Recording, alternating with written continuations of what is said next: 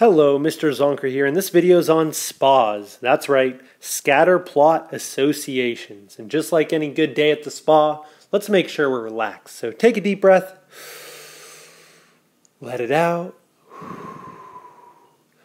You didn't take a deep breath, did you? Well, I can't force you to relax, but I'm feeling good, so let's get to it.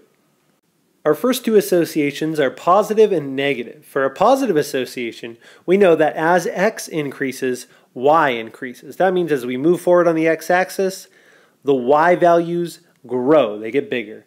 A negative association, as x increases, y decreases. And we can see here, as we move forward in x, the y values start decreasing.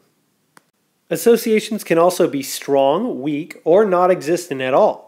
A strong association is very predictable. We can see that these dots are close to one another, and we can kind of predict where the next dots are going to be. A weak association is not very predictable, but it is somewhat. We can see here that the dots are slowly increasing, getting bigger in value, but they are very spread out. We wouldn't be able to pinpoint any future points very well. This is a weak prediction, a weak association. And no association means when we look at it, we really can't find any pattern. These dots appear to just be randomly scattered throughout. That would have really no association at all.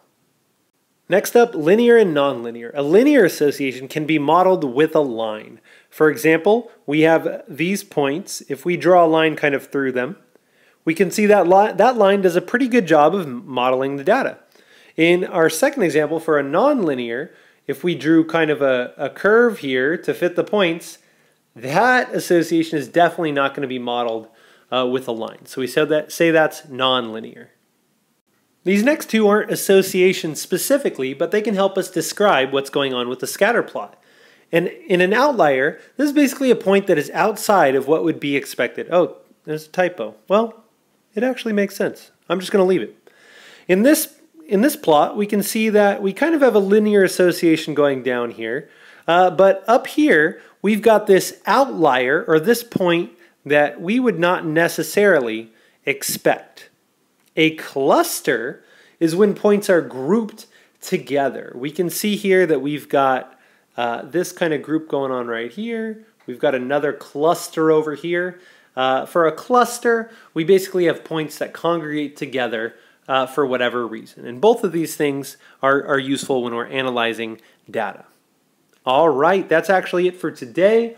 I know there's been some complaints of people wanting longer videos. So I'm going to be working on that. This one's fairly short, but I think it's important to be able to know how to recognize these types of associations and tie in some vocabulary with those things. So with that said, I hope this video was helpful.